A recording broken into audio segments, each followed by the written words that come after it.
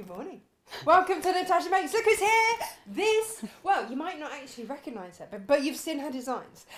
This is the lady behind Cats in Trees and various other goodies. It's Kath Hardcastle. Hello. Hello. Hi. Welcome. Absolutely thrilled to have you here.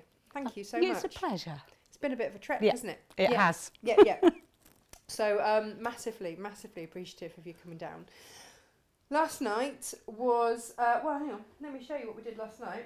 With a glass of wine in hand, this happened. It was like an adult jigsaw, basically, with wine. Yes. Yes.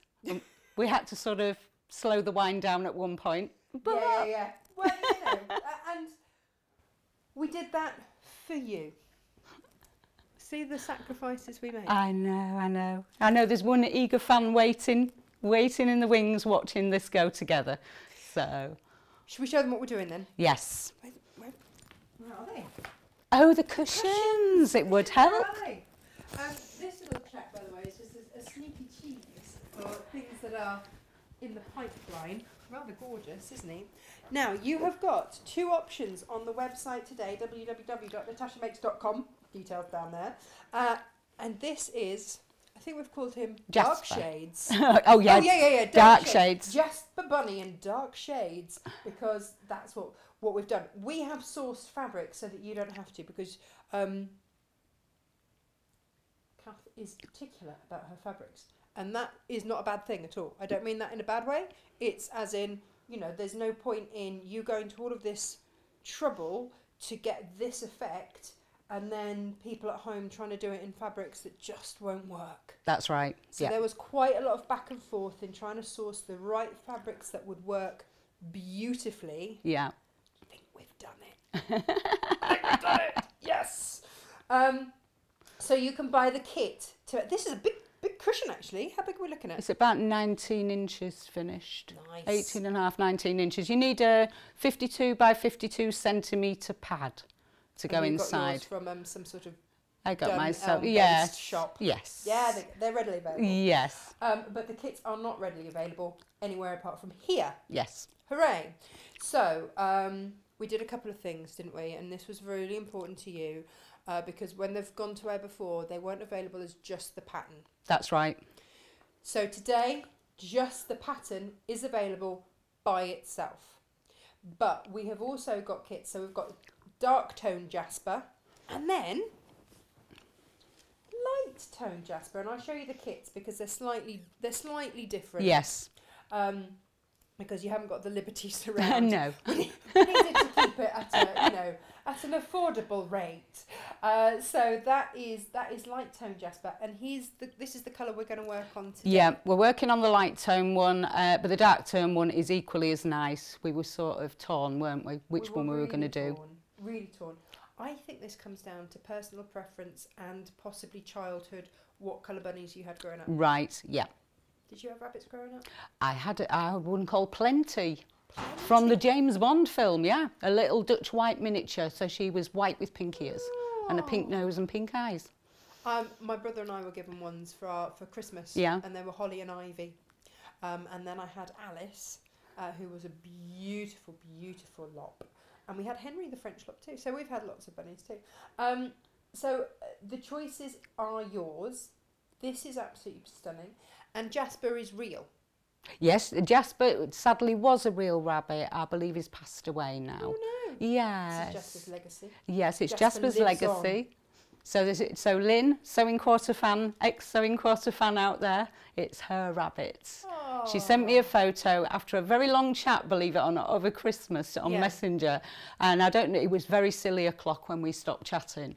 I'm talking several wines and probably about 3 in the morning. She'll remember it. It's amazing what you agreed yes, to, isn't it? And 3 o'clock in the afternoon, as soon as I had actually been working on another rabbit design, and as soon as she sent me the rabbit, the other one got put. Really? Yeah, as soon as I saw the picture, I said, I can do something with that. And so we went ahead. So, yeah. So, very, very big thank you there for Lynn and her Jasper. I'm just going to pop those down there for a second because I want to show you the kits that we've got. So, I said that ours is slightly different, and for the the, do we call it lights or the neutrals? lights, the neutral tones. This is the surround that you'll get. So it's not the Liberty fabric. You're going to go with a lovely purpley lilac. So lilac, yeah, lilac. Yeah. And that'll be the colour of the back as well. So that will be the sashing, the backing and any binding you choose to do on your cushion. Now, let me show you the other. Oh, I had this all beautifully set out. I know. This is where we start losing little pieces, isn't it? Yeah, I know. Let me put this over to here so that you can see the kit that you're getting. Now, this is our working kit. So yours will come in the exact amounts that you need. But in your kit, you will basically get, let me move it across to here so that you can see. You will get your backing and your binding and your sashing. You will get 4 different Jasper fur tones. Yeah. You will get 2 different dandelion tones, your dandelion fabric, and then this ivory is going to be your centre panel for your cushion. That is your neutral kit. Let me pop that to one side here. I'm just watching myself because I've got that. Oh, hang on. I've got a bit of eye. Stay there. Right, and then your other kit. These are your dark tones here. So again, you have 1, 2, 3, 4 fur fabrics. And then we changed it around because the lilac was going to be... That's right. And then we actually saw the blue with it and went, no, the blue has got to go with these darks because it really pops. So that will be your sashing, your binding, your backing, and then dandelion, panel in the front of the cushion, leaf fabrics, all in. And if today you are buying the fabric and the pattern, then at checkout you get a little discount. Yes. Yeah, we've worked out a little discount so that anybody buying the kit together, you know, with the pattern, then obviously they'll get a little reduction on the pattern. Yeah. So, yeah. It was just a little something from us to you just to say thank you very much for doing that. Is it me? I'm just taking everything. I know. Everything with me. You said you're going to. I'm going to sew these. Do you want me to bulldog? We actually, I'm either going to sew them or they're going to waft pieces on the floor, which they did do earlier this morning. So there we go. It's all good fun. It's all good fun. Now, when we get, oh gosh, let me show you these, right? Because these are your instructions. Now, I feel quite passionately about this, especially now that I make my own instructions and stuff. The time and effort that goes into this. Quite frankly, you should be paid double for this. Because I know the hours you spend in front of a computer putting all of these together, step by step by step. It is very, very detailed. And you've got both colourways in here. And there are all of your pattern pieces. Oh, I've missed a page. Here are all your pattern pieces for you to trace. And these are actual size. Yeah. And if you are photocopying, there's your 1-inch square to double check that you've done that. And so you've got a reference for Jasper there, and a reference for Jasper there, depending on what colourway you've gone with. And this is really nice quality paper too. It is, yeah. I was really, really sort of eager to see what the quality was going to be like from this printers. Obviously it's new to me getting patterns printed, so, and the quality of the paper was paramount to me. So I'm with you on that. Yeah, I'm with you on that because I want longevity out of it. This will be something that you'll go to time and again to make, so it's nice to have something that is there and can be kept nicely. First thing that we do, what's the first thing that we need to do? Right, the first thing you need to do, in the centre of the pattern, there is actually a life-size Jasper. Now, unfortunately, I don't know if everybody can see, there's part of his head and part of his body. Just check messages. Obviously, his body is upside down, but it's got a dashed line across the bottom there, and it's also got a dashed line across the body. Can't get my angles right. There you go. Yeah, basically, can you reach me the copy I did? You'll need a copy of this and sellotape it together. Now, this is to make life easier for you. You can go without it and just put the pieces together. Yeah. Just by looking at the images, that's not an issue. But if you're wanting to use the method I'm going to use, then it does make life just that little bit easier. So consequently, I've already done this. It's got the numbers which correspond to your shapes that you've cut out. Yeah. So you can just look for the numbered piece, and it's basically like putting it together like a jigsaw. Okay. So it just makes life a little bit easier. Another thing that makes life easier is I use the Fusimat version, but obviously there are other versions available. Now, let's talk about this. The Fusimat is fabulous. It's brilliant. It is pricey. Yes, it is. So we came up with a couple of alternatives to suggest to you. And one of them is this. And this is a sugarwork mat. Yeah. And they're available on Amazon. I got 3 for, I think, $11.99. What the difference is between that and a Fusimat, I don't know. No. But Fusimat's thicker, but other than that, that's worked for me. Yeah. Now it might not live for as long, I don't know, but for me right now, that's good. Yeah. That's all good. So that's another alternative. You have another idea. I do. Which is even cheaper. Yes. We like. Everybody is familiar with greaseproof paper. Now, a lot of greaseproof papers come in that brown tone. Yeah. Like a parchment. Yeah. This one, I didn't even realise when I bought it. I just needed some, purely for trace work and things like that. It wasn't actually to do this. This was something that I sort of thought, I wonder if it works, and it did. But this one was from my local spa. Oh, right, okay. Yeah, because a lot of others, they tend to be brown. Right, so you went for just normal... but it wasn't an expensive box of... It's just on a roll. But this one's white, and I thought, ooh, I wonder if... So do you use that to trace with or just to press on? If you haven't got a printer at home, you could trace the full rabbit, this main master template. Onto that? You could trace it on, yeah. Oh. You could trace it on, or you just lay it over the top. Hang on. Can you see? We will be in just a second. So you can... And you can even with the cameras, you can see that black outline showing through. So basically what you're looking for is... It will work with the brown greaseproof paper, obviously, but what you tend to find is you lose the numbers a little bit. You'd have to blacken the numbers because they're red. Right. The red gets lost in the brown.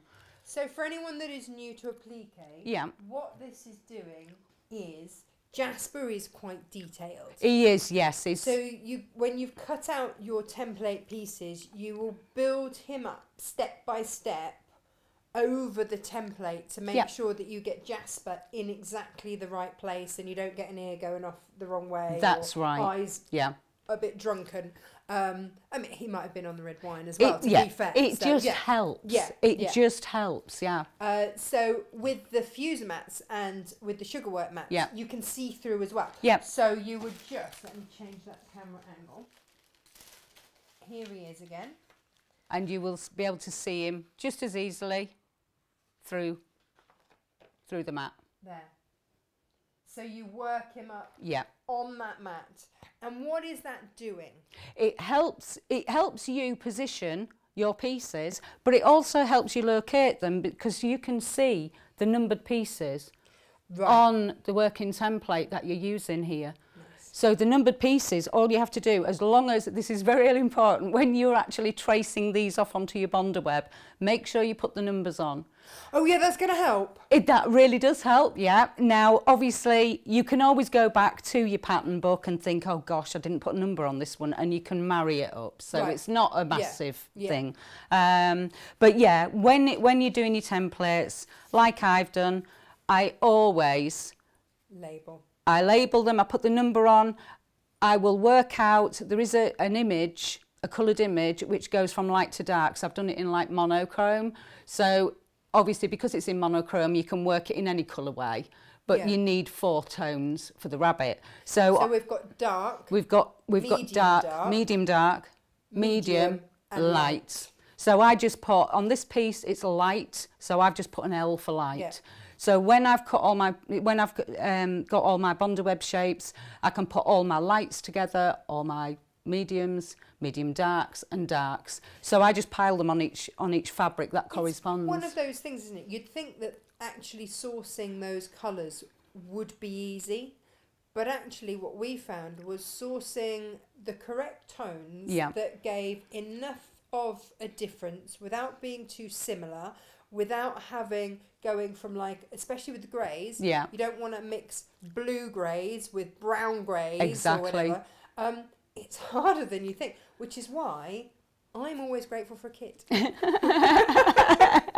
It's the tonal, but yet there'll be people out there, I'm sure, who have got a stash bigger than anybody's, who have got fabrics they can work with, and they may have to empty a few boxes to do it, but they'll work a colour way out. Now, the sort of fabrics that you would recommend if people, because I know some of you will buy just the pattern alone because of said stash.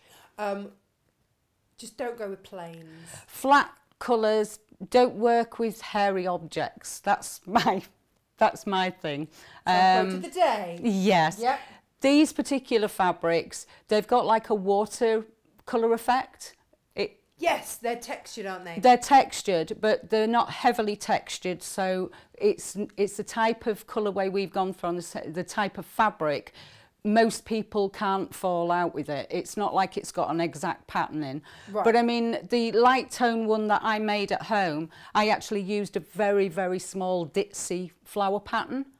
All slightly different ditses, but they were still subtle enough to all blend together. But I did incorporate one plain, and that was just for the dark tones, which there's only a small amount of. Okay. So consequently, it depends on how people want it and what they have to go for, you know, what is to go with. So I'm going to let you show on the mat. Yeah. I am again having trouble with my mic. I'm going to change the batteries on my mic to see if that helps. So yeah, show us the mat. The mat, right. Let's just get things moved around. Now there's a couple of key steps just to start you off. The first part, obviously, is the fiddly bit, which is the eye. A lot of people who've bought my patterns in the past will know that 9 times out of 10, I put the eye together first and probably another couple of sections. So let me just get a pin to hand. So the first part is obviously get your eye pieces together, which is, he's got a brown eye. I've got the white piece, which is the eye white, and I've got the pupil. First part to do is take the paper back in off your iris and off your pupil. Now, when I'm cutting out pieces, you will notice on the pattern pieces it's got a lot of dashed lines. When you're tracing out, just put an indication of where these dotted lines are. They don't have to be perfect, but where the dotted lines are indicate that another fabric, another piece is laying over the top, okay? But on the eye, I've actually put the dotted line to indicate... Ooh, let's get a close-up here. There we go. It indicates where the iris and the pupil are, okay? Now, when you're putting them together, if you hold it up to a light or pop it over a light box, can't see it very well on that one, but I can see it. You probably can't, but I can see where these are going. So I'm going to lay my iris followed by my pupil. I've left the paper backing intentionally on the back there, and then we're going to press that into position. Okay. So, iron is on. Now, what we've got today is, and I'm hoping that's all better. We've got, obviously, we're working on a sugar work. If you've got a fuser mat, great. We're working on our House of Alistair pressing mat. Yes. Which has been invaluable, actually. I know, I've got my eyes on one. I think you are being sent one. Yes. It's all good. Yes. And actually, we did this last night, didn't we? We had this out and we were working on this, pressing on this. Yeah. And actually, it helps hold the fabrics in place, which is even better. Yeah. Cool. Right. So obviously we have the eye done. The other piece that you can put together, so you get rid of 3 pieces in one, as it were, is the nose. Now it incorporates obviously his frilly nose section and his nostrils. But what we can do, we can piece this together. It's less pieces to be jiggled about when you're putting them together. Nose jiggling. Yes. So I find if you can get rid of, in fact, I don't think we're going to leave that light box. Shall I get rid? Yeah. Okay. Now, his nose, you will see where the position is. It's not sort of rocket science, this bit. You just need to, you know, look at the diagram underneath your mat there. I've popped his nose roughly about there. It's just on a slight tilt, and I've just laid my nostrils underneath. Now if you're like me, you should be able to feel around the edges. Just lift it up a little bit if need be, just to make sure you've got enough fabric and it's not too close to the nostril edges.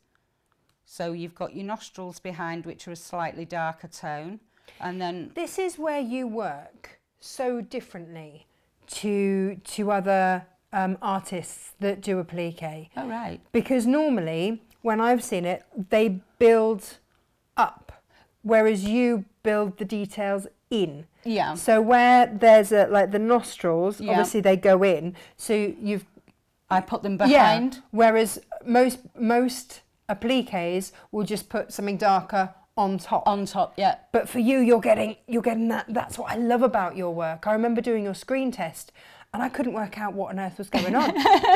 She was layering up in a way that I'd never ever seen. I was like, what is going on? But that's the difference, and that I think is what sets your work apart.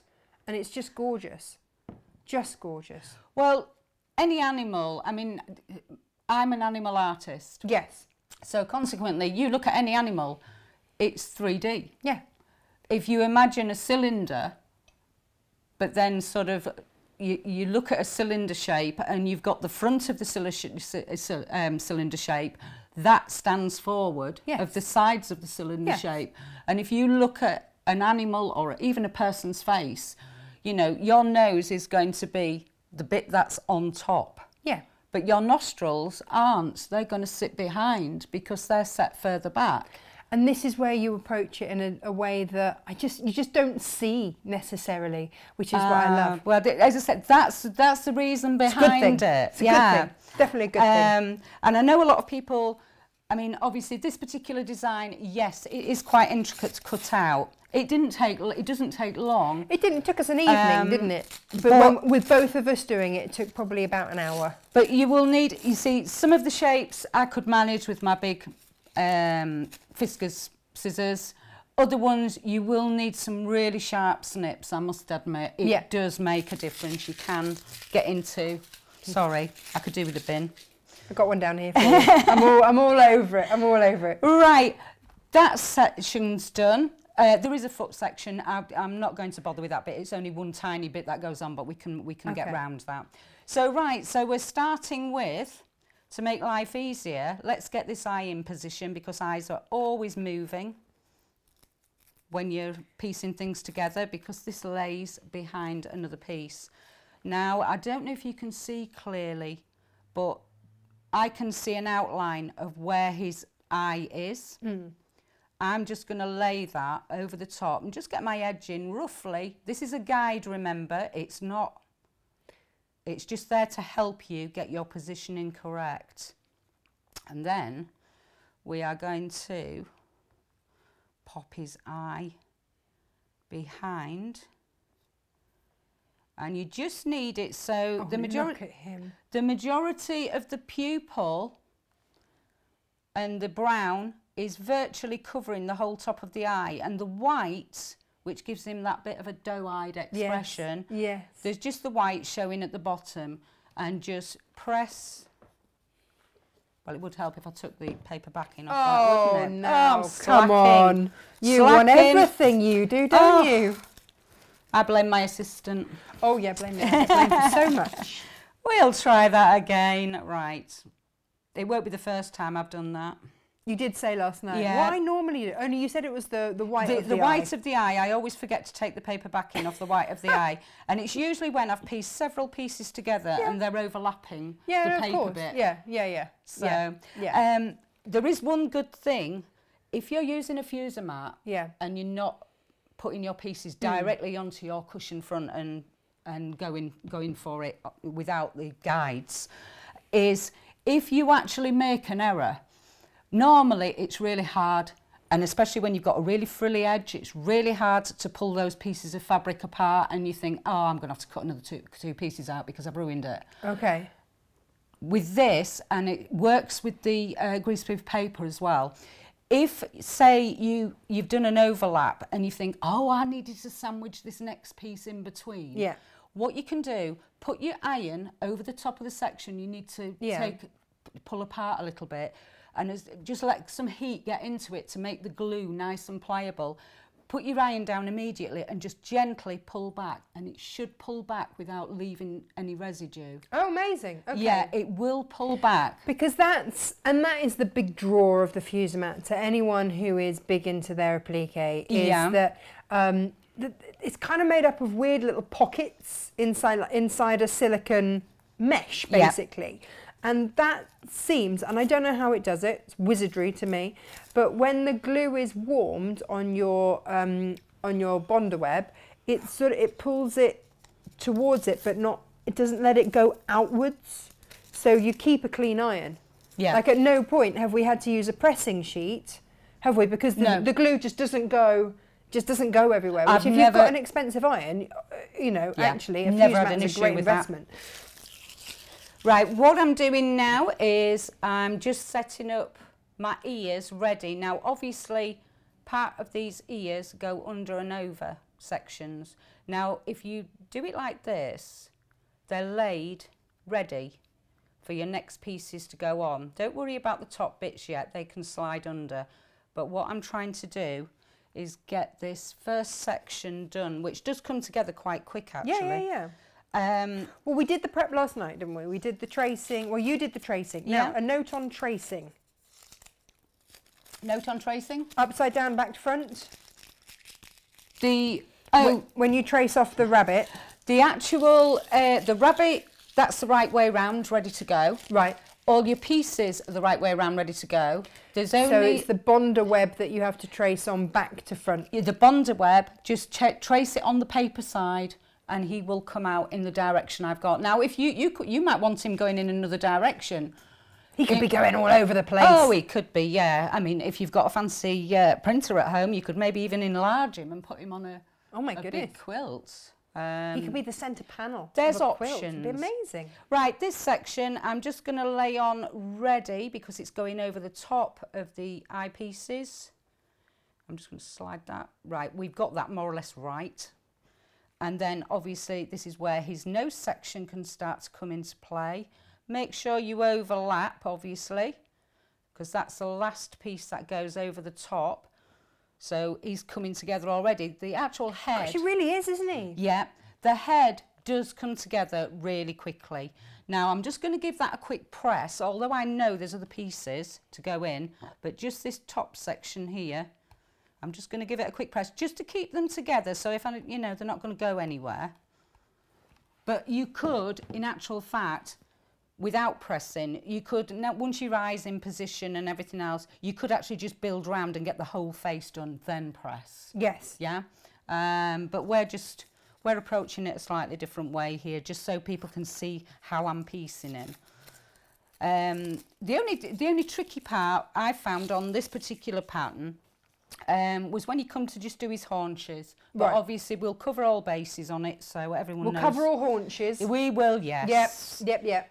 Now, obviously, once you've pressed, it does stick to your mat a little bit, but as you can see, it just peels back. Away. It's clever. Lay your cheek in there. Cheeky.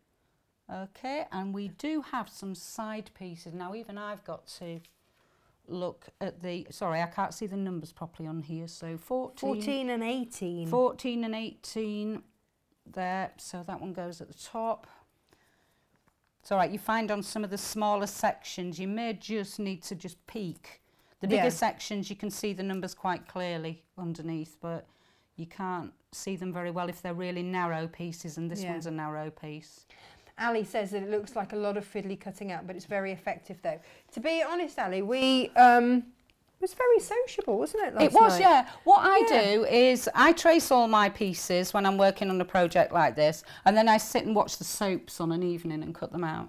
And then you don't feel like you've wasted an evening. Says a real lot about me watching the soaps, but I don't care. I don't mind admitting I watch the soaps. That's all right. That's all right.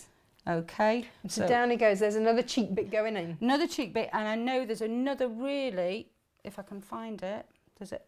No, it's your sleeve. No, there's another 11. It's number 11, and it's just a little side piece which goes at the other side of his face, which I've managed to get off without too much hassle. It's like painting by numbers. It is, isn't it? But with fabric. Yeah. Oh, Nanny Mew's just joined us. Hello, Nanny Mew. How you doing, my darling? Yeah.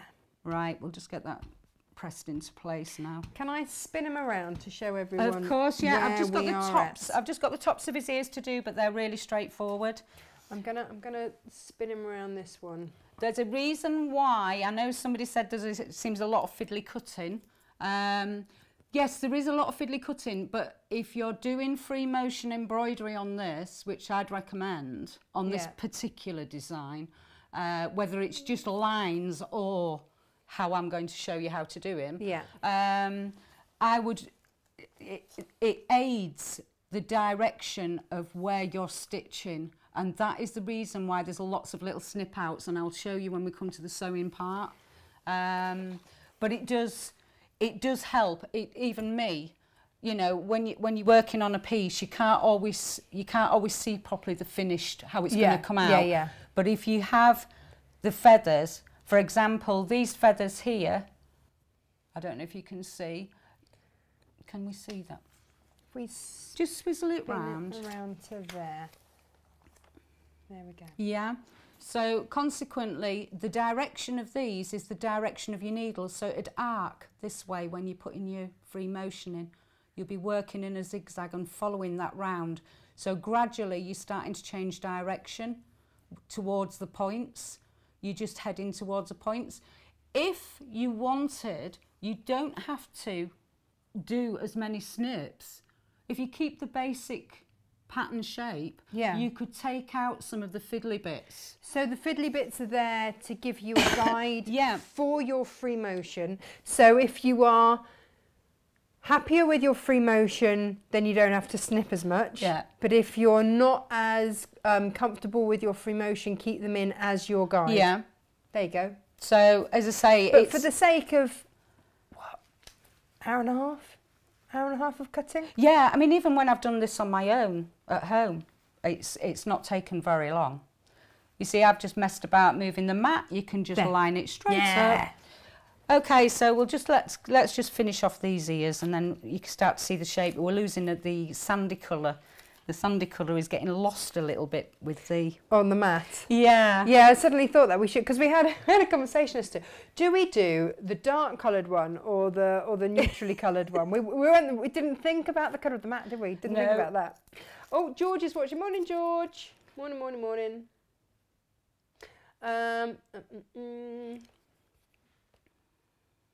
Oh, Cheryl says that her daughter thought the black rabbit looked like their Scotty at first glance. He's gorgeous. Everybody knows of a rabbit. Or even these days, with pets at home and places like that, you can take your kids to look at the rabbits. Yeah. Even I go see the rabbits. Yeah. Yeah. I always wanted a couple of pet rats. Oh. But no, it wasn't allowed. Right, I'm just looking for a random piece. What does it look like? Should be a smooth piece. It's the... Oh, let's have a look. Which one? Which bit we're looking for? It's number 9. Number 9. Oh, is that one? No, number 21. We've lost a piece. Oh, no. Oh, it's on the floor. Oh, yeah, it's your top. Yeah, there you go. There's number 9. They have got everywhere, haven't they? They are. There's a hole there by your foot. Told you. I shouldn't have worn this top. I should have put the jumper back on that. It's all good. It's all good. So Right. number 9 going in. Come in number 9. Number 9's going in. Is just sliding underneath. And then we are almost there with the ears. Oh, morning, Sarah. Sarah's joined us. And Tim as well. Hello. And Debbie and Janet. And Christina. Good morning to everybody. And Vanessa as well. Vanessa says the gyro cut would be good for this. Yes. Yes, because you've got, yeah. Do you know, I'm going to confess something now. I bought one of those and it's still in the packet. Yeah. I've not had chance to play with it yet. There is a skill to it. I have had a play with it and there is a skill to it. So I would say if you are used to it, then great. Yeah. But it's get used to it first. So yeah. Right, number 19. So we're gradually working down now to his body. He comes together really beautifully. He does. Doesn't he? I mean, once you get started, it's easy. As I say, I found the fiddly bit was this bit here. It's just round his haunches, and if I do that once more, those bulldog clips are going to come out, aren't they, in a minute? Like Velcro. I thought, oh, this will be really easy wearable because it's sort of smooth and sort of cool to wear. Yeah. And as you can see, now he's starting to come together. Oh, here he is. Right, we can start to add the front paw. So far, what I have gleaned here is either use the mat that we're working on. Yeah. Or your baking sheet, whatever it is that you're working on, is vital. Yeah. And having something that you can actually see through so that you can match up, because we're painted by numbers with fabric. Yeah. And lining everything up and sort of putting it back. We've traced it off and now we're putting it all back under. My fuser mat's bigger than yours and consequently I can't see the bottom of the foot, but never mind. If you're going to buy one of these sugar mats, I recommend that you buy the biggest size you possibly can. My fuser mat is actually slightly bigger than this. But yours also cost about 70 quid. Oh, it did, £11. It did. But I don't know, do they do them in a bigger size? I don't know, actually. I don't know. I wasn't sure it would work. I bought it as an experiment to see. Yeah. And it's done all right. Well, it's done all right. So if you start to panic because you can't see the bottom part of his feet, don't worry. Go back to the greaseproof paper and then you'll see the hole. Yeah. Yeah? Yeah. But he is quite easy to peel off, isn't he? It's only literally the last 1.5 centimetres of the design that you can't see because of the red here. Yeah. Well, ready brown. The fur coloured, as we've... Yeah. Right, so we can start to get the next... Caroline says, hi Natasha and Kathy, he's beautiful. Thank you. And Ali says that she's loving it. She's learning so many new techniques. So thank you, Kath and Natasha. Absolute pleasure. Oh, Sally Ann Harrison's watching. Morning. And Anne's just joined as well, and Katie. On it all goes. Now, do these go in numerical order? No, but what I have done is you'll find, don't worry, there's a bit piece to go in there. You're thinking there's a gap there, but it's not. It's just purely, there's another piece. And I can't see the number. Sorry, I'm having to refer to this because I can see the numbers better on here. Number 21. 21. Come in, number 21. Just double checking, I thought it was that one, but it's that long since I put him together. I've worked on 2 other designs since then. Now, the panda, is he one that you've been working on? He is one. The pattern is nearly ready to go. He needs. So he's a bit of a tease. He is, yes. Whilst you put that on, let me just. There we go. He's just behind Kath. He's just peeking over your shoulder. Just one eye over there. He's rather fabulous. Right, I think we're nearly there with that. Oh, there we go. Just checking I've got my overlaps. Now, if you're using free motion, sometimes what you find is when you put him together and hold him up to the light, you may find the odd pinhole every now and again when you haven't quite pieced something just where you've got enough underlap and overlap. Oh, if there's just a tiny gap.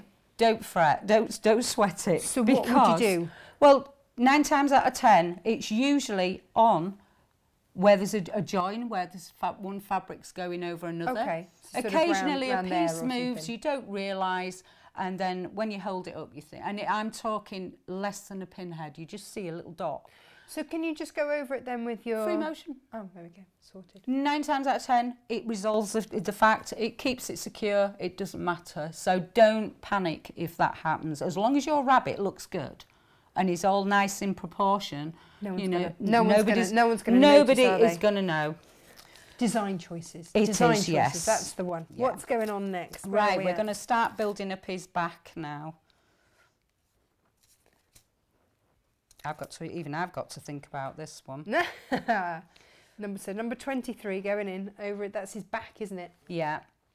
So basically, I just try and get a rough line, just following the guideline of what's underneath.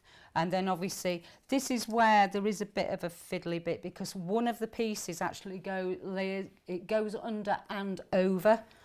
Goes. And is that all in the instructions? It's number 24 if you want to make a note. Number 24 I'm in number 24. It actually, what happens is, I've left the paper back on at the minute, it goes under there. Right.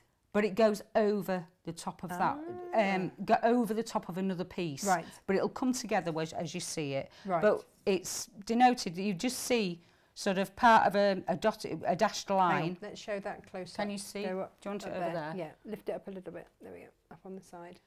There's a partial dashed line. Yeah. And it's a bit of a giveaway because it's got a smooth line as well. And then it'll go into, if you look at the bottom, just that little rough bit. That's I can't get my fingers right on this camera. That's the straight bit, and then it goes to the jagged bit. The jagged bit obviously lays over the top of another piece, but this other piece lays underneath. Cool. Yeah? Yeah, we're with you. So, right, even I need to check my diagrams now. So we're on 24. So we've got 24. I'm just getting it laid out ready because it's... No, it's all good. It's all good. This is where if anything goes wrong, it will do now. Oh, well, you know, yeah, no, absolutely no pressure then. No. None at all. None at all. Right, so... So that bit goes on there. Right, so I've got number 25 laid over. You see that one's moved already. So I just need to... Just keep checking your pieces. It's not a problem if it moves. You can soon get it back in some sort of... But there just has to be enough overlap for it to grip, There doesn't does. it? Now, just at this bottom section, you can see how it follows the line of the fur. So just make sure that you've got a decent overlap. So is that where the pinprick hole might occur? Yeah. Okay. Yeah. But as I say, it's not a big issue. I mean, obviously you don't want a great big line or a gap. Yeah. But even then you could improvise. But it depends on where it is in the actual design. Come on, give us your rubbish. I know, I'm just collecting it over here. It's all good. It's all good. Right, number 27, and I've got a 26 to slot between. Now, Anna Sewing Nut says that she's trying to read something about the intricacies of shaping armholes. Oh. But this is far more interesting.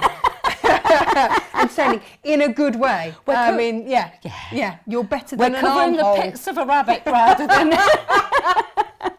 I mean, as compliments go, it's got to be up there. More entertaining than an armhole. You know, what can I say? Dig around, you'll find a compliment in there somewhere.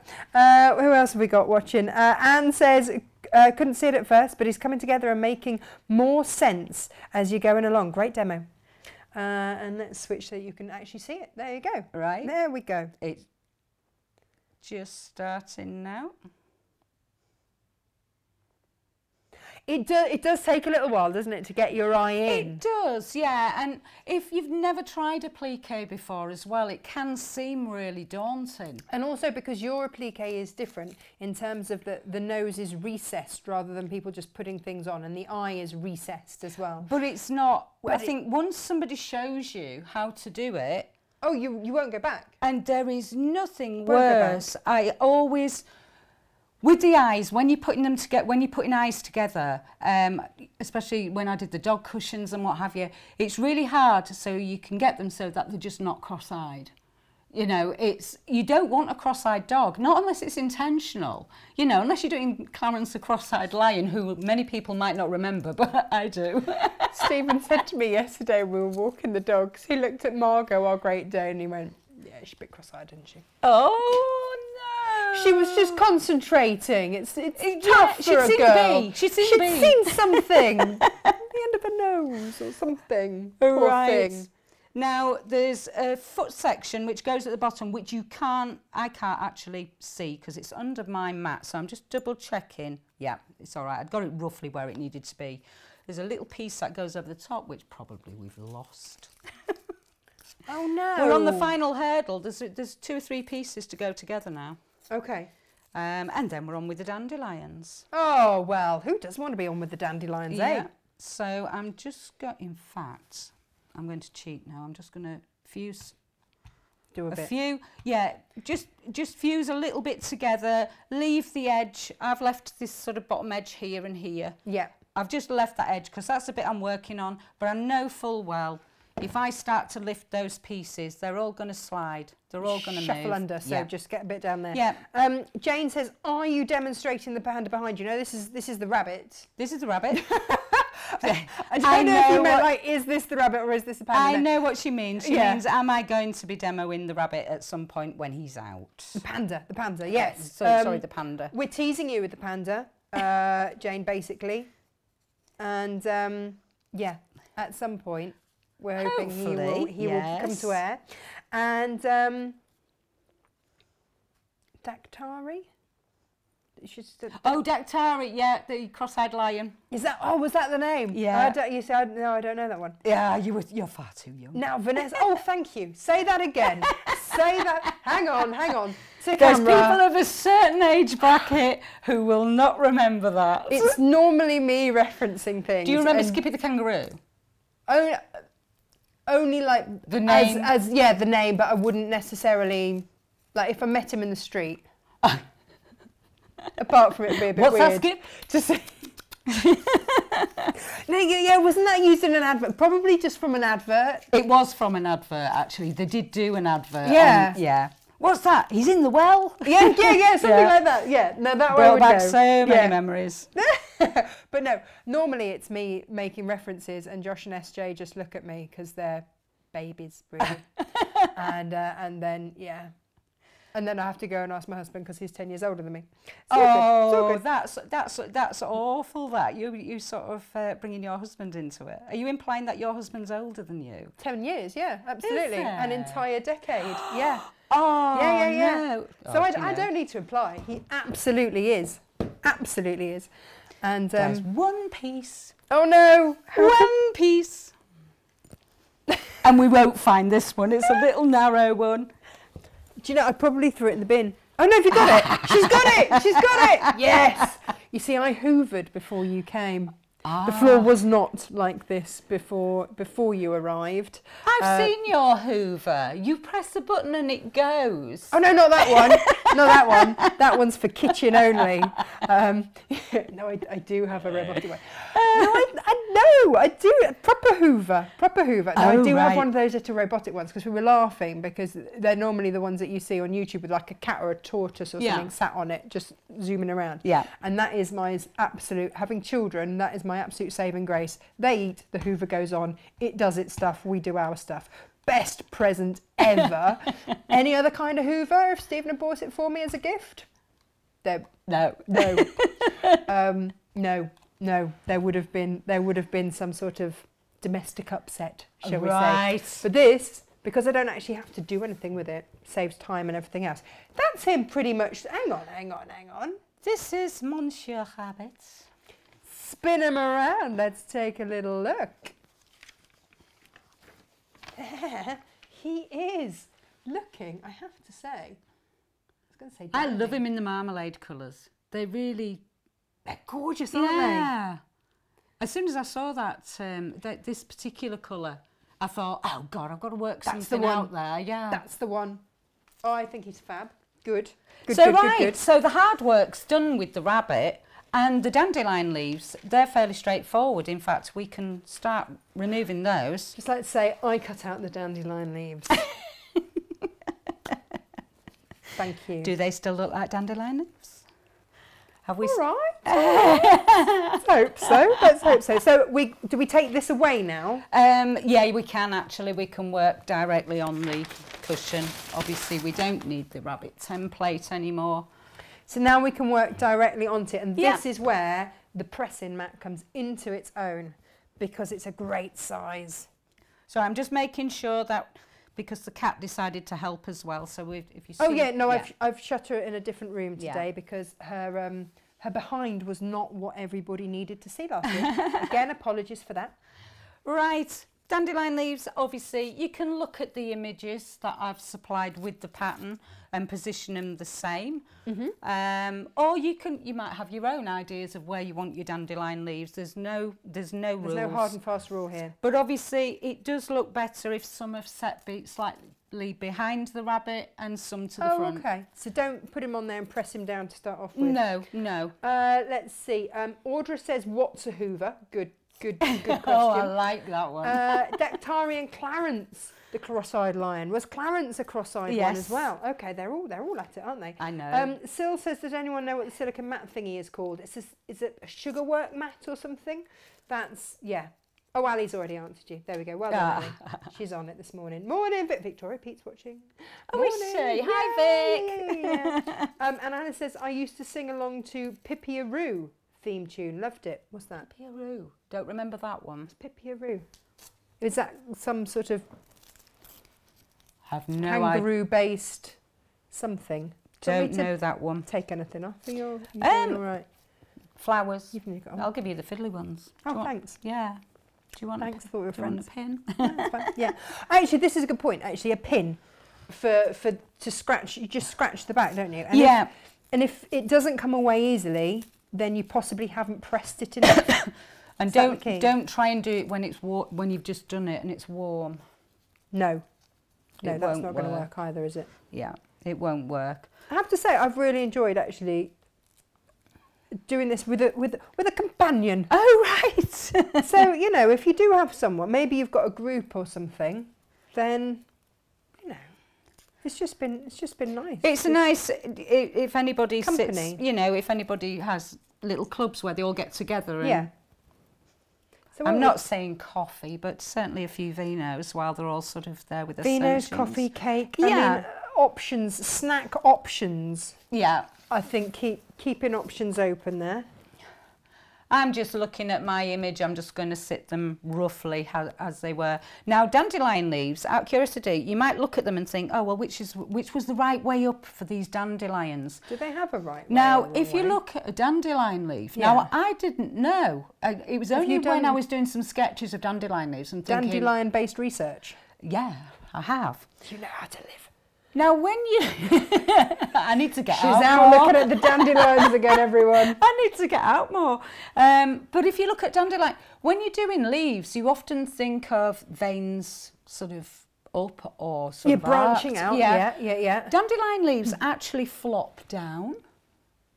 So out and down. So that would be the right way up. Yeah, because they go down. So these sections are going down. But quite honestly, it doesn't matter. But if you wanted to be pedantic, that is what a dandelion leaf does look like. So I love that we have this level of expertise in the dandelion department. I don't think I think everybody lost interest after the rabbit was done now. Oh no! This is. But that's like saying when you put some sort of beautiful floral display together. Yeah. You still need the greenery in the background. Yeah. It brings it all together. I think the green just helps make it pop. Yeah. Lorraine says, morning ladies, only just got in. Looks like you're having fun. Yeah. Here we are. Thank you for joining us. And you can watch again if you missed the bunny. You can watch it on the Facebook page, you can watch it on YouTube, or you can watch it on the website www.natashamakes.com. Details down there, and that is where you will find the pattern. It's where you will find the kits to either do them in this lovely fawny type colour, marmalade I think you called it. Yeah, I think it looks marmalade. There's probably as much as you are now that doesn't mean it's orange. In dandelions, there's probably an expert in rabbit colours out there, and we're probably saying all the wrong things. I know. Or, so we went with, I think we called it neutral tones or light tones and dark tones. That was as technical as we got about it. It just keeps it simple, doesn't it? And they are all on the website. And if you buy the kit, one of the kits and the instructions, then there's a little discount for you that we've added on. And Sarah is watching now from sunny Portugal on holiday and loving the demo. Very nice too. We do get international viewers. Yeah? Yeah, we do. Ali's got images of you blowing dandelion clocks while you did your research. So, you see, you didn't they know weren't that it ripe. So, they weren't ripe. Oh, were they not? No, they weren't ripe. So, yeah, so no. Right, flowers. Get rid of that image then, Ali. Yeah. Cast that one aside. Ali, have you got storms? She was getting a bit windy last night. Where she lived, not, anything else. I remember my dog, though, weren't going up to one and sniffing it and sniffed all the seeds up her nose, and she could not stop sneezing. But it was hilarious. Right, with this yellow, just make sure you've got the right side, because they look very similar, and obviously if you put your iron down and it's the wrong side, it's going to stick to your iron. Yes, so don't just do that. Don't do that. You watch me do this now. That's fine, it's mine iron. It's my iron. Sue says, I'm so loving this demo. Kath is very talented. Yes, she is, that's why we want to know. And Cheryl says, fab demo. Yeah. I think we'll have one going there. There's a couple of, with the little buds, there's only a couple of them, but there's a couple of like green bits that go underneath. They actually just sit behind the little bud, because there's always buds opening, and I think I've got that. Certainly with dandelions, we were discussing the joy of weeds, weren't we? Yes, yes, the little terrors. I think that's more or less there. The stalks, they're just basically a satin stitch, a narrow satin stitch that is just curved. I don't know if you can see on the image. There we go. Yeah. Yeah. So they're actually. Oh, wait. No. I can't get used to the direction of this. There you go. They're actually. It's just. I've just put a gentle curve on them. Okay. Yeah. So they're so never have your hands straight. Done that? Yeah. They're never straight, but because it's a satin stitch, a close satin stitch, I just narrowed it off, so it's about. I'd probably need a tape measure just to have a look. It's not very wide, at all. It's about 2/8 of an inch, I think.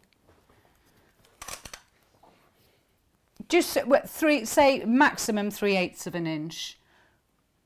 In terms of, it's just. That is in centimetres, isn't it? That's inches. Yeah. So, well, if we do it in centimetres, just less than half a centimetre. Okay. So if you set your machine up, when I'm doing anything like this, I always have some scrap fabric with some wadding underneath, and so it's built in the same way as the actual cushion. I just slot it under my machine. I just keep jiggling with the settings till I find the right one and think, yeah, that's the one, and then I just take it, put the rabbit out. So you don't like mark it down. But if you look at dandelion stems, they're never in a straight line. They always have an arc. Yeah, they do. And some have even a wiggle. But I kept all mine arced. So yeah. So. Do we need to press that down? He's ready to go and press. Yes. So he will be. Goes. Yeah. Here we go. So. Obviously make sure there is some, it'll be your flowers and your dandelions that'll start moving and jiggling about. Okay, don't sneeze at this point or open the window or anything else. Watch me stick a dandelion flower to the iron. So far so good. Yeah. Let's not tempt it. It's all going well. Oh, Barbara's joined us and Wendy, morning. Oh, and Mrs H. Mrs H is watching. Oh, hi. She's, when are you back on, Mrs H? I'm just trying to think. I think it's later on this month. Is it this month or next month? I can't remember. So, lots of people who have bought the pressing mats have asked if it's okay to press onto their cutting mat. We have. Not been a problem. Oh, right. I've not used one, so consequently, I'm eager to experiment with mine. Fortunately, I'm in the process of sorting out a new cutting mat because mine's seen better days. But this has been absolutely fab and very portable. And only available with us. It's even better. Okay, I think he's more or less ready to go. Now we have got a couple of things to sort out with the pattern because it was my first pattern, although I proofread. The dog quality checked it. Uh-oh, are we blaming the dog? Is that all we've come to, Kath? We're blaming the dog? What has the dog done? There is only me in this department, unfortunately. And there was one thing which I knew, which is just a minor thing. It's just a step missing out of the instructions. But all it is at this point now, you could put your wadding behind before you start to stitch. Okay. That's the only step that's missing. This wadding? Yes. Whew. I remembered to get it for you. Right, how big do you want it? It wants to just roughly cut round the edge. Well, all I do is I usually lay my cushion front. I usually lay my cushion cover over the top of the wadding, and I just roughly cut. I don't. Can I show you one of my new toys then? Oh right. This is my newfound favourite thing. I'll just get rid of this rubbish. So any excuse to get it out. Do you base that down with anything? I usually put a little bit of spray on just to stop it moving. Would you like some spray? Yeah, it would be very useful. Bear with. I've got a bit of that as well.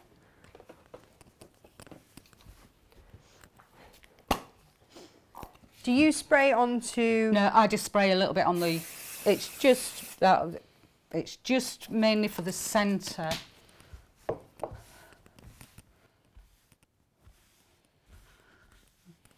And I just allow a little extra around the edges because obviously, you know, when you're doing free motion, oh my goodness. Yeah! Love it! You got it out of your system now. Any excuse. Honestly, I saw them at where was it? It's Stitches at the big trade show. Absolutely loved it. It was from the guys that bring me Majuki machines, and they'd spent so long trying to find a really good quality one. Right. So they're not cheap, but they are amazing. So if you ever struggle with your hands, you've got loads and loads of cutting. And also if you do dressmaking, you've got your pattern weights down, it just slides. You don't have to lift the fabric at all. Oh, so you just literally just rest it on the... Yeah, and it just goes. Oh, crikey. No, I'm not having one. Right, let's have a look at this machine then, shall we? Oh, do you know what we didn't do? Put the, can you thread another cotton through?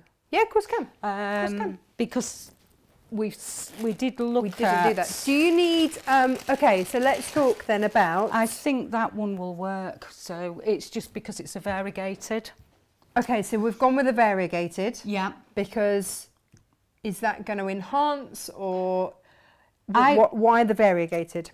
If you look at, and I don't know what I've done with the cushions, I'll do it on the blue one, the batik version. I don't know if can we get a close-up? Sure can. This was done in a variegated. There you go. That's it. And it's sort of got light and darker blues, and it goes through to almost a silver grey. What I find is when you're using sort of 2 or 3 sort of mottled shades, I find that you don't lose the detail in the stitching, but it adds another dimension to it. Yeah, yeah, extra fur. Now this one is probably, it is shiny. So if anybody's thinking, gosh, you know, close up, there's a shine on that one. There's different brands of variegated thread. I tend to use Gutermann. I've used the Sulky range. Oh, okay. Yeah, solids. Some have got a sheen to them and some haven't. Right. And I even used a variegated in the dandelion leaves as well, which worked really well. Oh, cool. But you don't have to. You could, if you wanted a sketchy looking rabbit, you know, where you did sort of the sketchy lines, then you could, I mean, obviously you can use solid colours. It's not an issue. But what I'd do, I would be tempted with this particular one. If I was doing plain colours, I would probably use 2. Oh, okay. Yeah. So just work your way through. I would probably use 1 to pull out the darker tones. Right. And then I would use a lighter tone, which is probably in between that colour and the creamy colour. Oh, okay. All right. But it's entirely up to you. But I just happened to bring a few variegated cottons through because I didn't know, I knew roughly the colour scheme, but I didn't. Do you want, sorry to interrupt, do you want the bobbin the same? No. Doesn't matter. Why waste your variegated cotton on the bottom bobbin? That's my philosophy. What I tend to use is if it's a light colour, I'll use for a neutral sort of camely colour. It's Gutermann, I believe it's 7022 I use, but I can't remember off the top of my head. But it's a sort of a very pale beigey colour. Okay. And I use that, that's my sew-all thread. I always have either black, that colour, a cream I occasionally use, a creamy colour if I am working with very light colours on top. And I use 2 shades of grey, a darker grey and a Not medium. 50, just 2. Yeah, and I have loads of that. I've got about 3 or 4 reels of each colour because that is all I use that's in your my go-to. bobbins. Yeah. Okay. Okay. Because I use Gutermanns a lot, I do play around with metlers as well. Okay. I've just started playing around with metlers. So these are all polyester threads. You don't use cotton ones. No. Or anything like that. No. All polyester. No, I don't want some cottons. I've tried cheaper cottons, and when you're doing free motion, you just get sick of the snapping. Oh, okay, that's a thing. It doesn't. Because they're cotton threads, I can't get them to run right. Now, maybe if I waxed them, if I had a wax block that it was running through. I know when I used to use a knitting machine years ago and design for Machine Knitting News, all my threads ran through wax bobbins. Yeah. So when they were going through the machine, it ran much smoother. Oh, okay. And I'm assuming it's the same with any thread or cottons. I've not tested them, so I can't say whether it would make any difference. So I prefer to test theories, practice before I actually say, oh, do it this way, you know. But I'm not endorsing anything without trying it. No, that's fine. So yeah, but on this, I just think it works with the variegated threads, but it will work just as well with plains. He's looking lovely. And what I really love as well is I don't know if you can see, and I don't know how much you'll be able to see afterwards, but where you've placed him and you've got the darker, you've got yet another tone coming through. Yeah. So clever. So clever. That's why it's hard when you're trying to pick fabrics from the internet.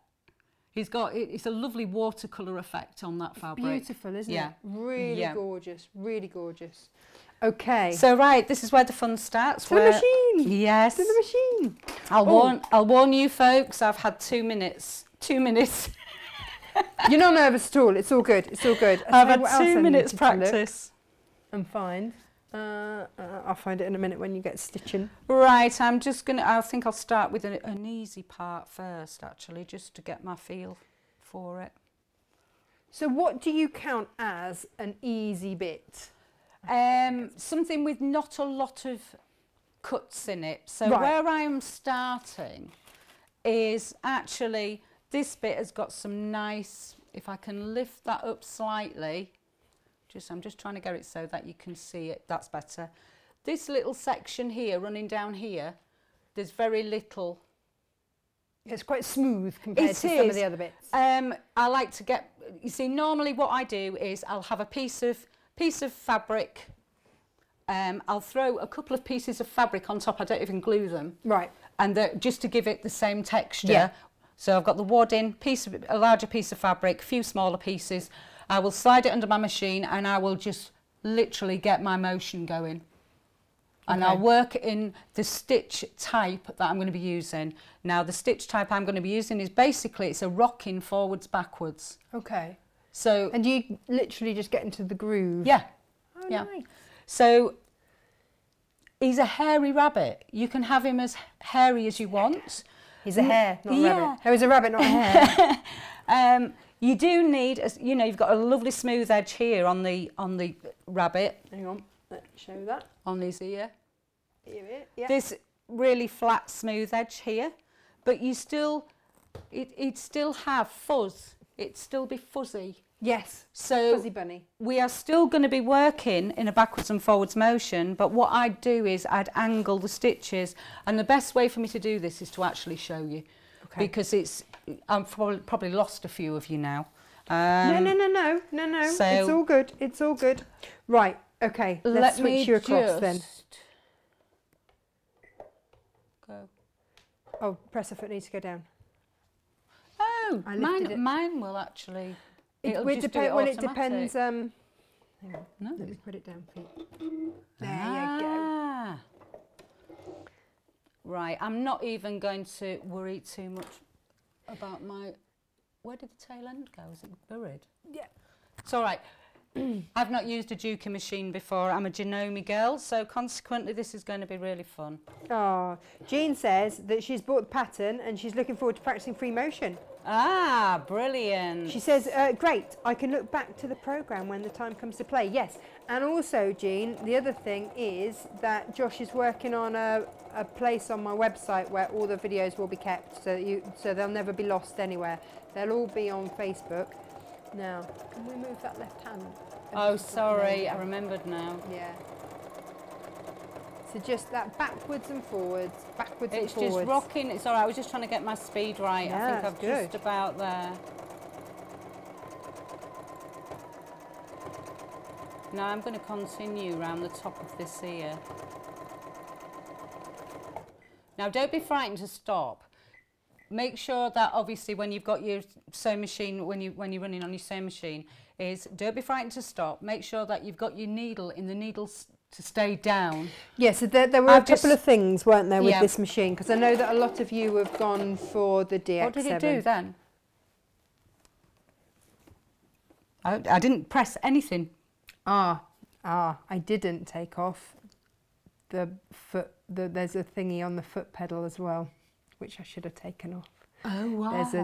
So if you on that bit, if you press that bit, it might. I don't know if it's just cut the. It sounded like it had cut the thread. That's why I said what have I done. It doesn't matter. No, it hasn't. No, because the thread's still on there. It's just lifted your everything up for you. It thought that was what you wanted. Oh right. I can take that off. So it's all right. We're talking Juki now. Well, this is it. So the machine has lots of different things, and I have it set up for all the things that I've been doing. And we changed a few things for you. We put the floating foot on actually, which means that the foot that you've got on just floats really nicely above, and you can set that to different depths. So depending on what depth of wadding you've got, that's right, you can set it to float. It's also used when you work with velvets and things like that. Gorgeous, fabulous. So that's been really helpful here. We also set it to keep the needle down. Every time you take your foot off, the needle goes down. So you can have it so that the needle's up or needle's down. But the foot pedal does have, on the heel of it, it will do other things. Right. So which Gary put on last time he was here, and I completely forgot to take off. So yeah, it's lower the... There you go. That's the one. Off we go again. It's like driving somebody else's car, isn't it? It is. Now, obviously, I'm just starting to change direction a little bit here. Now, I prefer sometimes to just turn it right the way round when I'm working down. I like to see what I'm doing. Now I can see now that edge perfectly, whereas when it was round the other way, I'd have been going backwards on myself. Right. This is why Just keep the needle in. There's no issue. You can just, and once you get used to your free motion, you'll just be able to go. I can already start to feel that I'm loosening up. It is as simple as that. But it's like anything, isn't it? You when you come to it cold, you do just need to. So you've kept your needle down, you've spun it around, so you're going backwards and forwards now. I'm just direction. Conscious of my hand. Oh, hang on. There you go. I'll turn it. Is it still in the way? No, you're good. You're all good. You're all good.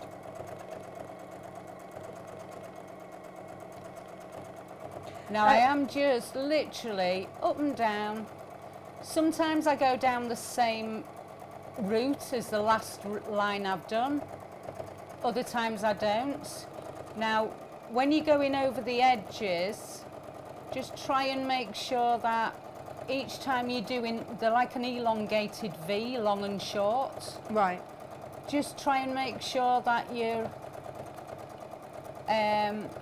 trying to keep a reasonable distance so that where you're covering the edge of the fabric, it's a bit hard to explain without actually physically taking it out and showing you. We can do that in a moment, can't we?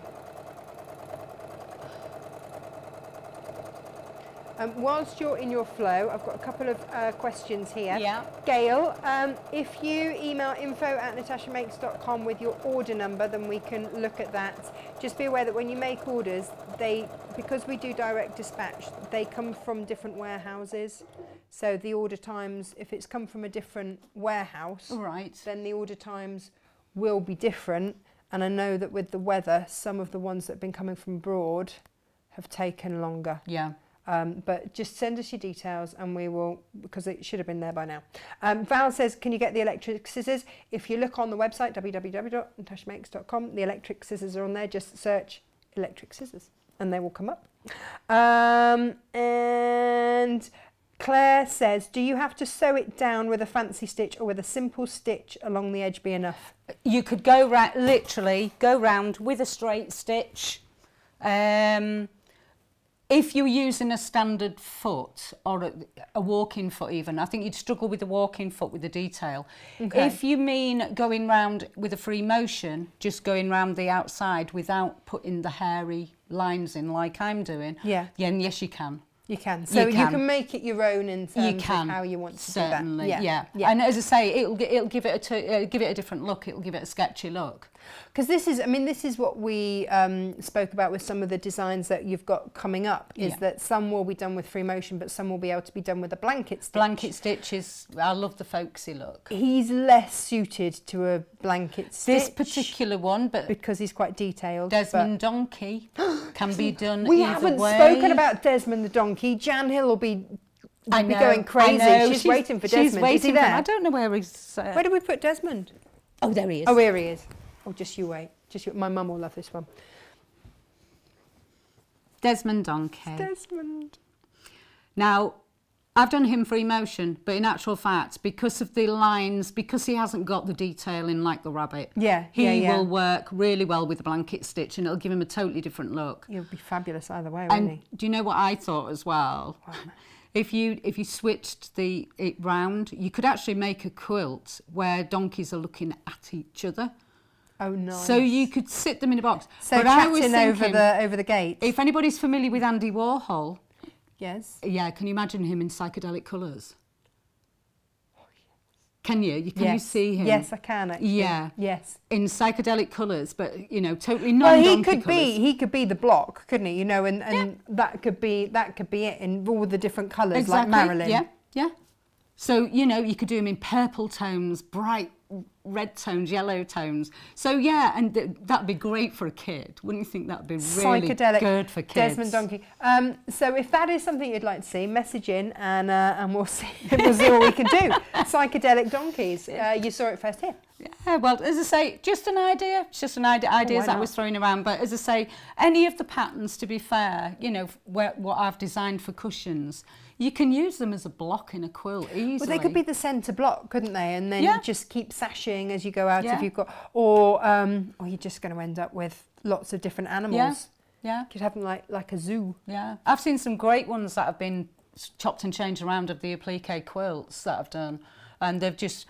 rearranged animals and added bits from other patterns that I've done. And that's okay? Is that okay? You don't mind? Oh gosh, no. And where can we share these things? In what sense? In terms of if they want to show you what they've done. Oh right. Well, obviously, I'm on Facebook. Some people will know me under my own name. I've got a page, Kath Hardcastle, textile artist. Which is linked to my other Facebook page. So you can find yourself. So yeah, you can message me there. I've just set up a new email account attached for Threaded Paws, which is what the name I'm going under for the patterns. So that is just purely threadedpaws@gmail.com. Okay. But it's not on this pattern. It was too late. Yeah, it had already gone to print. No, that's fair enough. But the majority of people who've been following these particular designs, and I know there's been quite a few of you, they'll know. They've already contacted me. Oh, okay. They find a way. They find a way. Message me, anything. So Desmond is up and coming. Yep, that pattern's nearly ready to go. Does he have a name yet? No. Oh. Answers on a postcard, please. Can we? Yeah. Okay, so underneath, names for the panda. Yep. He hasn't got a name at all. I don't know if he's a boy or a girl, actually. I don't know. It's I don't the know what he eyes that you do looks so like. incredibly well. But as I say, the good thing about this one is blanket stitch. No fancy stitching whatsoever.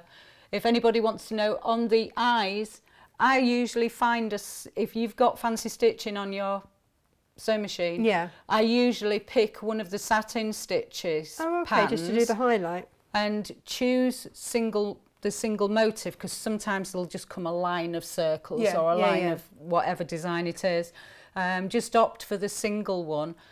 Again, I always use scrap fabric with some wadding underneath, and then I play around with the sizing, and then I just keep putting it to one side where the eye is and think, right, that's roughly the size I need to be. And that's when my make special note where your needle starts and finishes as well. Yes, because that can throw the whole thing. Because that's where you need to look at your eye and think, right, my needle's going to drop about there, and then it's going to work that way. Yeah. Because some eye dots you could sort of oval that way, and some look better down. So just make a note of where your needle starts and finishes when you find this size. But also, because it's a satin stitch, and that's going to be quite closely done together. And it's so a if you pig have to pull to, out. if you've got to undo it. And I've done that. Yeah, we've all done it. All done it. Right. Where are we time-wise? How are we doing for time? However long you like. I don't even know what time We're not. It's 22 minutes past 11. Have we been on for an hour and 20 minutes? Yeah. Have we really? Yeah. Yeah. Did we finish all the wine? Yeah. I don't know. It's nearly 1 o'clock, isn't it? It's 11 o'clock. If I wasn't driving home, I'll tell you. For your breakfast wine? Yeah, breakfast wine. Val says, I'm loving this demo. Going to giving me another thing to try, yes. Oh, gosh, yeah. And Ali says she's never done free motion yet, so this will be her first piece. So she's watching intently. Right. And Tony said, what is the wonderful fabric called? Sorry, came to the programme late. Tony, there are kits.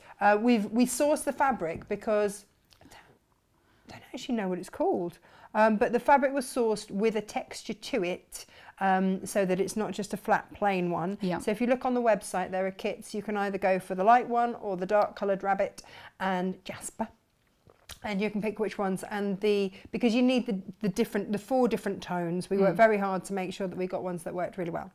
So it's all done for you. All the hard work's done for you. And if you buy the pattern and the kit together, then you save a little save. And Jill's only just arrived. She'll have to catch up. Yeah. And Lynn loves Desmond. Just like it out there. She loves Desmond. And she'd also like to see the bunny in psychedelic colours as well. Oh, the rabbits. Yeah. Crikey. And Caroline says Percy Panda. Percy Panda. Oh, actually, that's quite cute. Tom says she's a Pauline. Pauline the panda. Pauline Panda. Tony says Choo Choo. I like that. And Amanda because says... he is chewing. Yeah. Oh, yeah, no, he is. He is chewing. Choo Choo. Yeah. Yeah. And Amanda came in and says, she just came in. Where do we get the panda one? Not available yet. We're just teasing you with that one. The pattern is just being tweaked. It is written. But I've got to check everything, as I have made a little hash of this one where I've missed 2 things off. And Cheryl says Andy Pandy. Andy Pandy. The panda. Andy Pandy Panda. Yeah. Ali says Petula Panda. Petula. Oh, Petunia. Oh, hello. Petunia. Hello. Just posh it up a bit. Yeah. Petula. And June says, how lovely to see our Kath in person. Sorry, I'm late. Gas problems. Oh, June. Oh, gosh. Sounds painful. I hope that's all sorted. There we go. So anyone in Eastbourne, watch out for June's gas problems. Right, so I don't know if you want to see any more of the... Should we hold that up so we can see what you've done? There we go. I'll let you man the machine because you know how to cut it. Yeah. And we were raw coming off this, so can we see the stitching? So basically I've worked in an up and down motion. The stitches are slightly bigger than I would normally do, but it's just purely because I've got... I'm trying to man the machine. I think they got smaller as I went along, but there you go. It's one of those things that it's like driving somebody else's car. It is. It's fundamentally the same and yet so different. Yeah. And things aren't quite where you left them. Yeah. So we've done, I say we, backwards and forwards there. What are we going to do around the dandelions? The dandelions, they were they were free motion straight stitch. So I've gone round the edge of the dandelion leaf. There you go. We've gone round the edge of the dandelion leaf. Now, if you start at the base of the leaf, is that better? Right, there we go. If you start at the base of your leaf and then work literally free motion all the way around the edges. This is what the other lady was asking, wasn't it? About the just straight stitch. I went all the way around the edges to the top, all the way down the other side. I then went round again. Yeah. And then obviously you finish down at the base and then straight up the centre. And then as you're coming back down, do your veins. Oh, okay. So you go from one side back, other side back, down, off to the side again, off to the side again for your vein and down. They don't have to be perfect. It's the veins on leaves. They're never uniform. Okay. You know, just do the best you can. But you can see, especially on the light coloured one, this one, you can see that I've arced. I've arced them, but mine aren't perfect. And then the last thing I've done, you know, obviously the little dandelions. Hang on, you can really see actually on here now. You can see that satin stitch and the variegated. Yeah. For that, and then here we go. You've got your dandelion down there. No. Oh, June would just like to make it known it's not personal gas that she's got problems with. She'd just like to make that clear. You assumed that. I never said a word. I didn't like to assume anything. Michelle's watching. I hope you're feeling better, my love.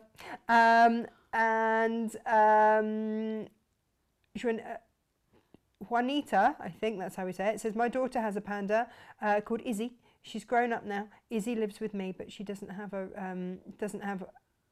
room for her because she's on a narrow boat. Oh, I see. And there was another one for Patch or Pasha, the panda. Oh, Pasha's nice. Yeah.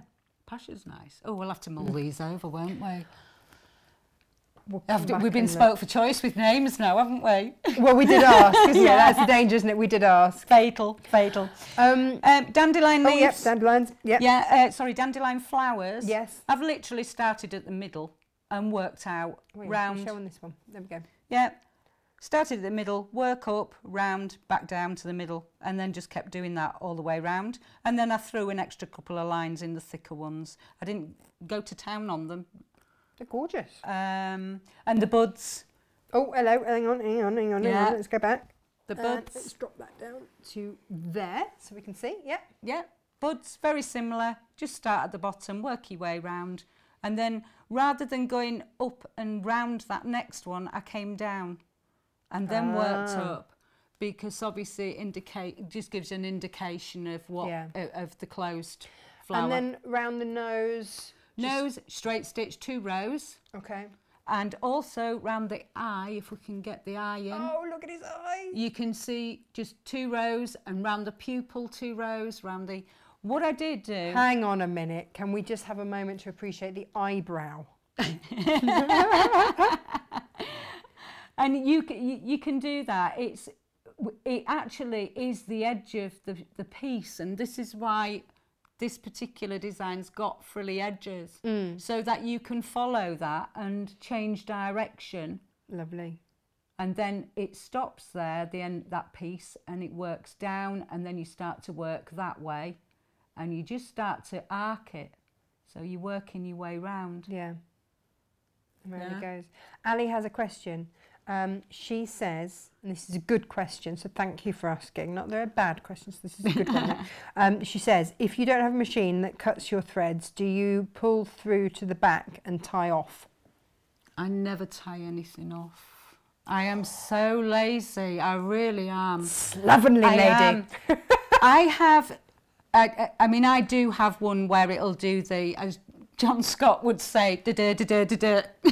Oh, yeah. The triple and it does a little notch yes. at the back. And all I do when I'm making quilts, I'm terrible, because I'm in such a rush to get on to the next one.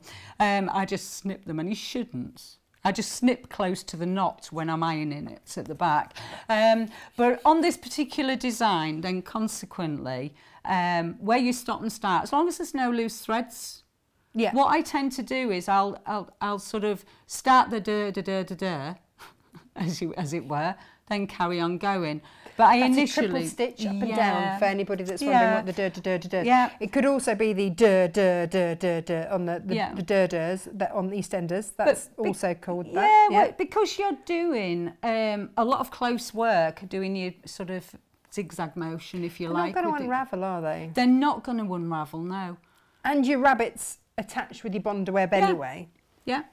There he is. Let's just have a moment to appreciate him there. So you've got dark option, you've got the light option. This is our light option. Here we are. I think you should have a moment. And you just put wadding on. You didn't put another layer or anything. If I was doing it for myself, because it was a sample that I've obviously created, I've just literally just left it as is. But what I did do is, before I put the back, attach the back to it, I did do stitch in the ditch all the way round on the just to keep it. So when you put the back on there, so that now labels it to be washed, because if you don't put another layer on there, then you're gonna come unstuck when you push it in the wash. I was concerned as well, although on the samples I haven't done it. I haven't included this step in the instructions, but me personally, if I was making it for myself, I would use, I've got old polycotton bed sheets. I cut into cushion shapes. I've cut into sort of extra large squares so that I can use it with any size cushion. And I just grab one of those and I just put it on the back. Now you could do it before or after you start doing your detail stitching. I prefer to do it after, but what I do is then put the backing fabric on when you do you're just stitching the ditch round the edge of the cushion, and then that just helps attach it. We've all got our ways of sourcing cheap fabric for the back, haven't we? And if you've got knots, a lot of knots and a lot of matting, I ended up quite good with mine actually. But if you do have a bit of a thatch behind the back here, but it looks okay from the front, does it really matter? Put your backing on after, and then just do your stitch in the ditch, and then you've just got one line of stitching, and it hides a multitude of sins. Perfect. I use calico.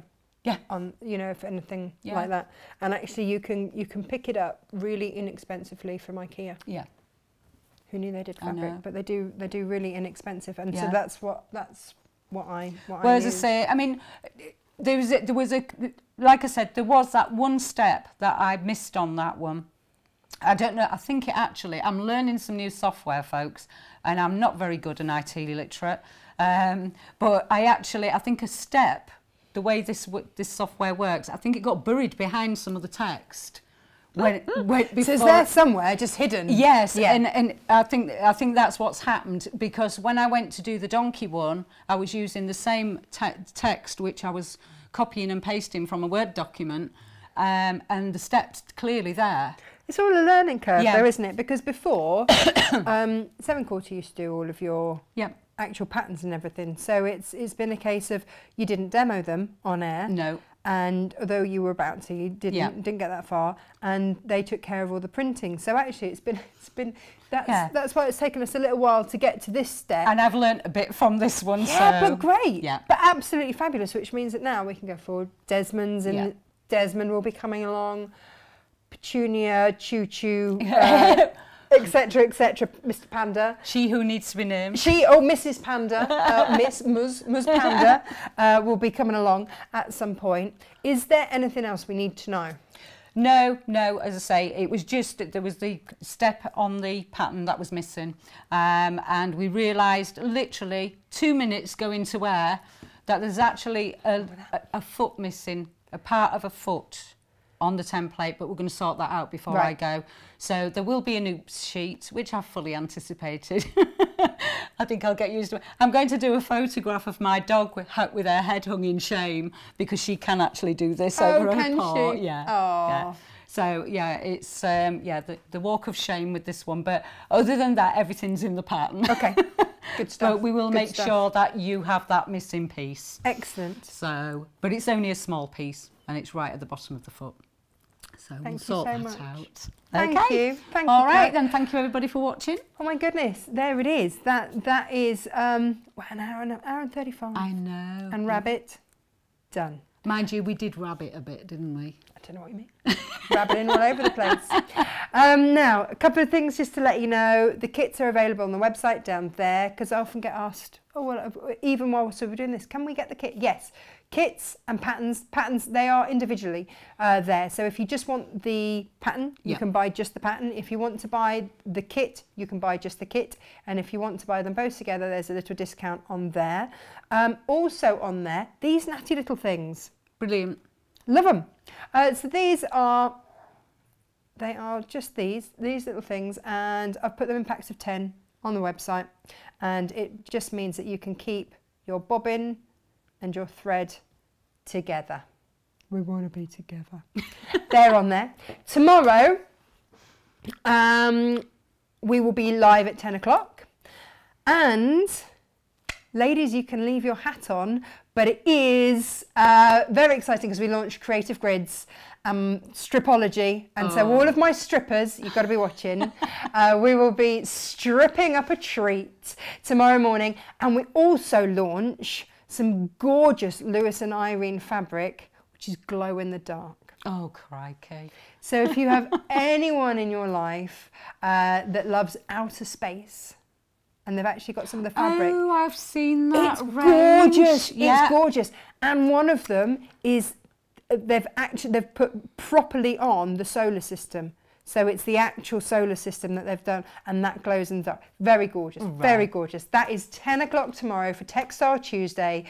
We are always live Mondays at 10 and Tuesdays at 10. They are our days. Thank you very much at home for watching. Have a rummage around the website, see what you can find, and thank you for your. If you would like to share the video so that more people can become accustomed to lovely Jasper and meet Desmond and yet to be named. TBC. Then please do. And thank you ever so much for watching. Have a lovely rest of the day. Take care. Bye-bye. Bye.